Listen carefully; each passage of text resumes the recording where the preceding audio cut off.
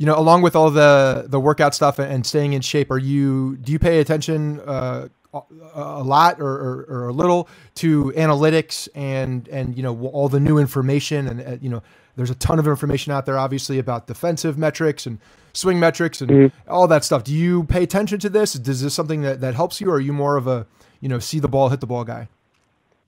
I mean, there's definitely value in that stuff, but I don't put too much like interest into it, just because I don't want to go to the plate having like a million different things in my mind. Right.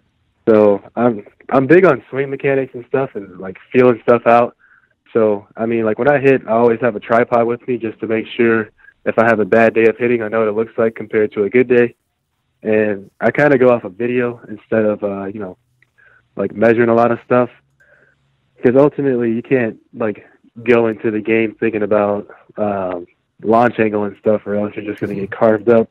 You always got to have a good approach. I mean, there's guys who haven't had the best mechanics, but if you have a good approach, you're going to hit.